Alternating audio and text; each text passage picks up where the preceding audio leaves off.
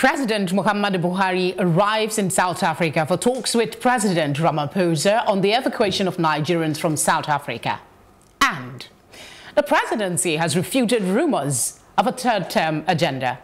This is Plus Politics, and I am Felicity Ezewuike.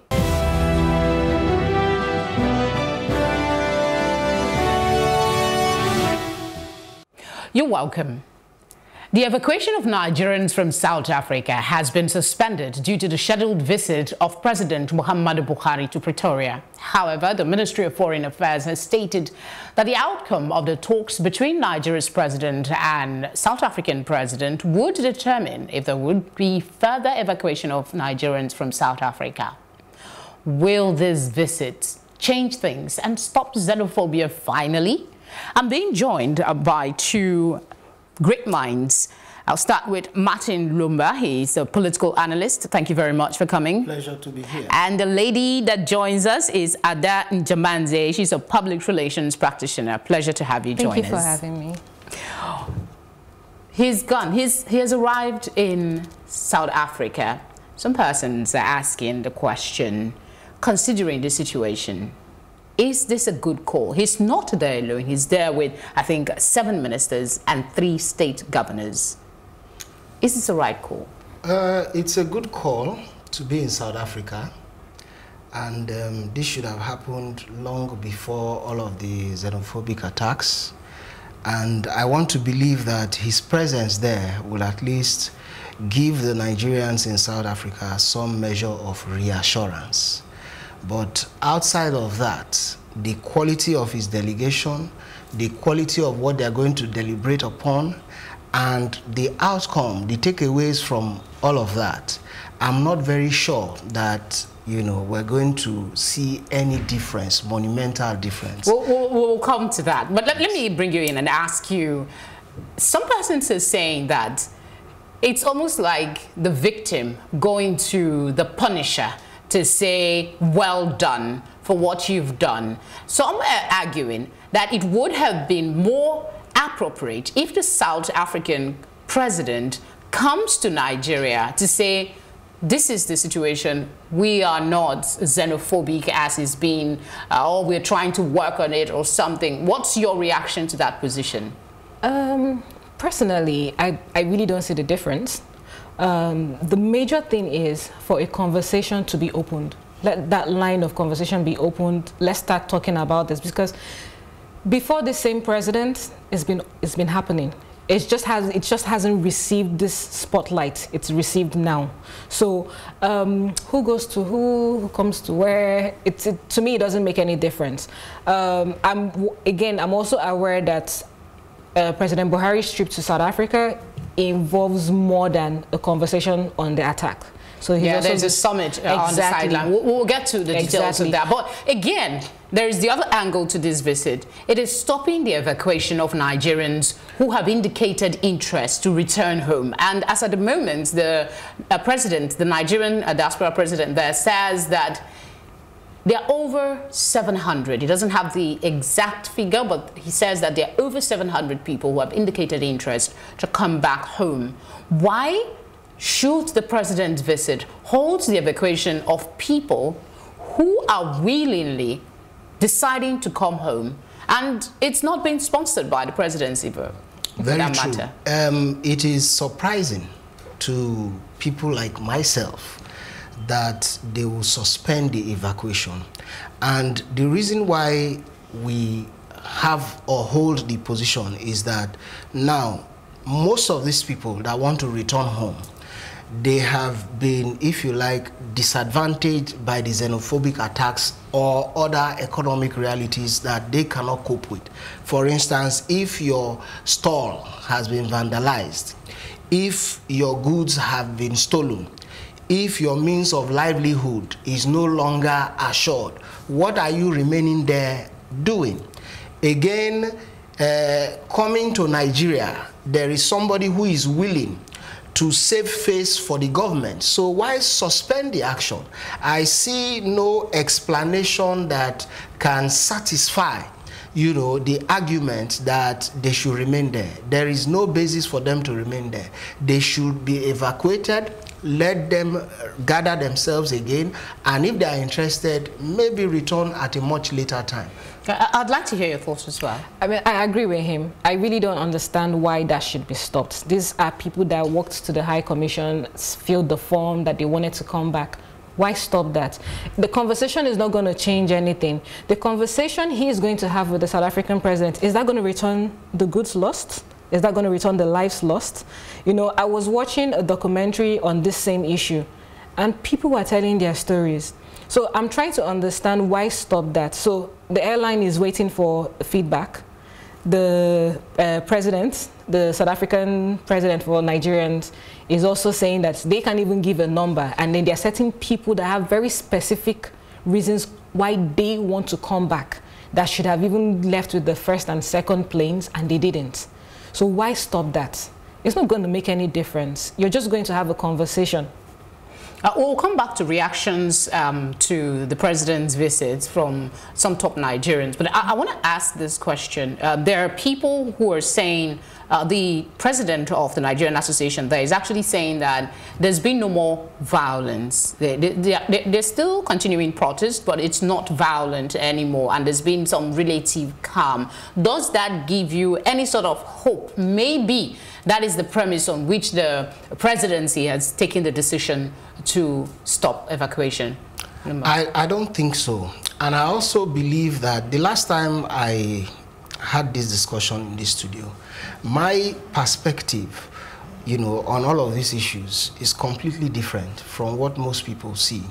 And I am of the view that what we solved all along was the political dimension to the crisis in South Africa. The economic dimension to the crisis is still where it is. And for as long as we continue to dance around it, beat around the bush, we're not going to make any headway. That the protests are now more civil, it's a welcome development, but it's not really going to make any difference. I think that this visit, other than maybe Jojo as usual in the African tradition, maybe bring kola nuts, bring water and all of that. They should, just a minute, they should delve specifically. They claim they want to talk about trade, they want to talk about investment, they want to talk about security, but I think that they should focus basically on an economic stimulus plan for the blacks, essentially. That is where the problem is. So this interaction, let's talk about the summit now they are proposing to hold, including businessmen, investors, and all of that. This summit that they are proposing, do you see it? I mean, they are going to sign a communique at the end of the day. We've had scenarios where presidents visit each other and they sign communique and that's the end of it. So, I mean, somebody say, is this going to be a repeat of that, considering the magnitude of the xenophobic attack? Or we're going to see specific communique that has something to do with resolution on how to tackle xenophobic attack in that country going forward? We have to wait and see. Because, you know, even right now, the presidency is being very vague about the information they're giving out, about the conversations that are going to take place. My only worry, like he said, is even with the protests just being mild, there's a deeper conversation, there's a deeper hatred that we haven't touched, you know. And for me, it's a political, the visit is a political visit. That's what I see it as. I don't see it as something that is going to mend the fences that are broken already, because this has been ongoing for a long time. If you've ever had a relative that has been in that country for more than 10 years, they can tell you these stories. But right now, we're now trying to pretend that, oh, all of a sudden it's new. So this conversation that they are going to have, would that get to the deeper roots of South Africa? Because some of these issues are coming from there. They're not coming from the big cities. Are we hearing about the big cities having this protest? We're hearing about the smaller places. So how is this information going to get to them? What's the best way? I read that he's going to have a meeting with the Nigerians there. Community, yeah. What about the South African community? Who's going to have a meeting with them? Who's going to talk to them? Well, those are questions that needs to be addressed. But then again, you look at the fact that we've sent a couple of envoy over there, and they've had discussion, and we were told that on their return, whatever it is that they agreed will be communicated to Nigerians, and based on that, the president will make his decision on what steps to take. Would you say this is part of the outcome from the envoy that was sent to South Africa? Well, like I've maintained, it will appear that we're not really prepared to address the crisis. Even back home in Nigeria, you talk about the challenges that we are facing. For instance, you know that for you to give out something, it is usually because maybe you have surplus. You understand? But in a situation where we have wants, we have needs that have not been met, we actually lack capacity to take care of our own challenges internally. I wonder the kind of trade that we're going to discuss. I wonder the kind of investment. Who is taking investment where? For instance, because the reality is that we love to just, if you like, apply cosmetic, touches to issues. If the president of Nigeria is visiting South Africa for bilateral discussion and what have you, we must have some deep, if you like, material that everybody else can look at. You have an economic team. Are they part of this delegation, for instance? The economic team that they just put together, the advisory council, they should be there. Like I said, for me, the problem is not really a political problem. It is an economic problem.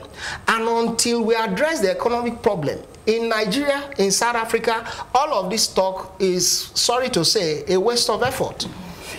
So you basically are also saying that if the meeting that you there should be a blueprint that we can look at. We should be able to look at, timelines that, okay, between now and now, we're going to achieve this, we want to get this. There is nothing on the table. This whole thing is just for photo shoot. It's just a waste of effort. I mean, unfortunately. You're basically implying that the situation will look calm now, then when attention has moved to other places. It is the usual thing. I can give you 1,000 instances. It's the usual thing, unfortunately. It so is. Does that now, your position seems a little skewed towards Femi Falana, not Falana rather, Femi Fani Kayode, the former aviation minister. He's known to speak his mind on issues, and he tweeted, let me see that tweet again.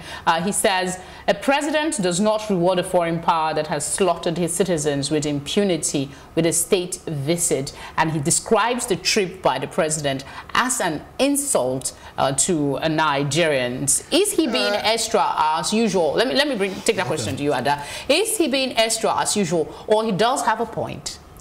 I mean, if we take away his political aspirations to the side, he has a point.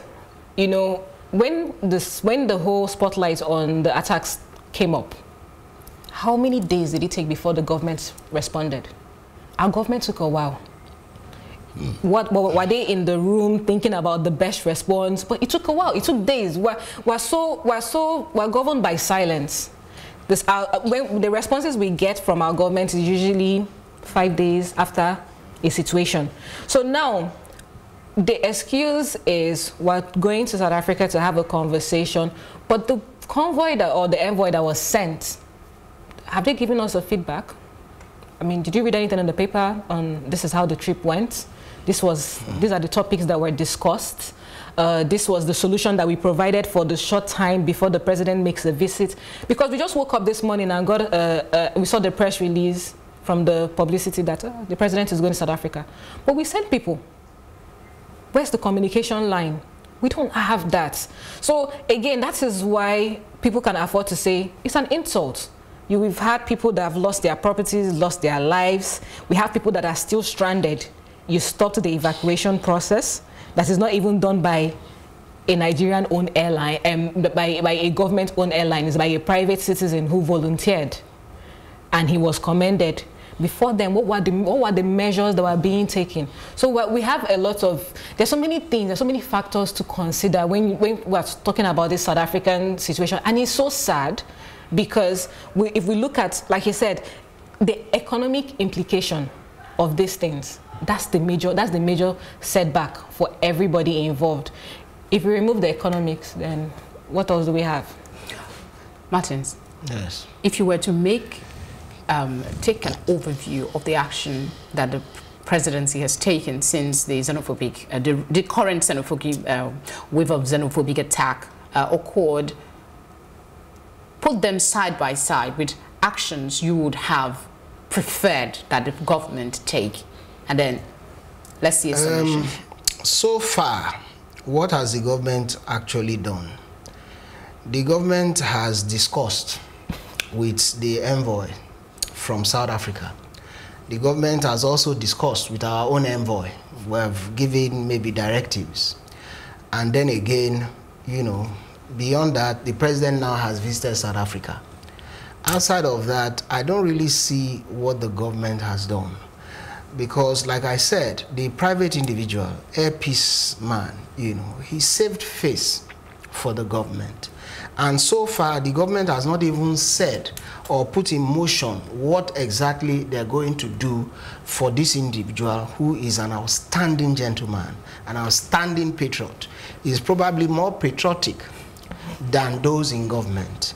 So to that extent, I want to say that I'm highly disappointed by the way the government has carried on, the delay, the response delay, and again, the lack of intelligence, because that's the way I see it. Because again, a man who is being bitten by mosquito, and every time all he has in mind is to go and get treatment for malaria, instead of looking for how to stop the mosquitoes from biting him, I think it's foolishness. That is the position where Nigeria has taken. And unfortunately, we are not demonstrating capacity. And to that extent, I want to believe that the rest of the world are just looking at the entire country as a joke, unfortunately. So what would have been a proper line or course of action? Now that the president is in South Africa, he's going to engage Nigerians there. I will suggest that he also engages the South Africans. They are our brothers. Again, I want to believe that the best way forward is an economic stimulus plan. That is the only way, because the South African whites, you never see them in all of these uprisings. But this economic plan you're talking about, yes, is going to take quite a while to put in place. How much while will it take? It won't really take much while. The truth is that the way I see it, if you pour water in a glass, or you put water in a spoon, or you drink from a bottle, they have different impacts. The fact is, if we identify the problem as it is, we'll be able to solve it. Do you agree with that? Or you have a preferred plan of action that would have seemed more effective for you? So, again, we've been having conversations. Nigeria, we're known to talk. We can talk from now to tomorrow. What's the action plan? We need an action plan that works. Why do we have an increasing number of people leaving Nigeria? We need to start tackling that first. When we start tackling that the number of people leaving the country, and why are they leaving the country, that would help us say, okay, do you know what? We come to South Africa, this is the issue. This is the issue the South Africans have with the foreigners, because let's not say the Nigerians, because it's a general issue. Unfortunately, the Nigerian number is always higher, but this is the issue. How can we solve this? How can we come to an agreement with the South Africans there to make them understand that, look, you will have your people in our country working, they're not disturbed, you know, we're trying to all grow. Basically, we're trying to grow Africa. We're not trying to grow an individual country, we're trying to grow Africa. So these action plans are things that the government should tackle. So all these agreements and importation, and it's honestly, it's tiring. It's tiring, because personally, I feel like it's really not, we just keep talking. The next government is going to come 2023 and we'll continue talking. We hope not. We hope that we will have have a more proactive governance in place. Yes.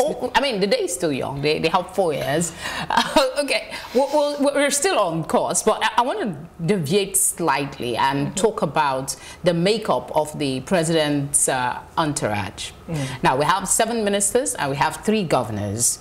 To be honest, I didn't pay so much attention as to who else was on that entourage, but the name Ganduje stood out for me.